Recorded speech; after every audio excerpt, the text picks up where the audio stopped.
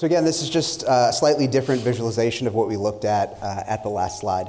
You know, regardless of who you're working with or your sort of route to market here, whether you're working with a distributor, a systems integrator, whether you need to identify a small business partner to work with, because there are socioeconomic designations, there are small business goals that agencies have.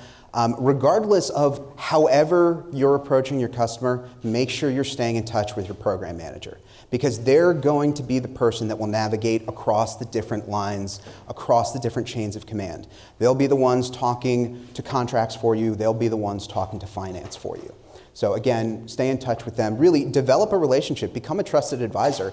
If there's a complementary technology to yours that you think could really help their program, bring it up to them. Mention it to them. It's the kind of thing that they really like and helps you establish rapport with your customers.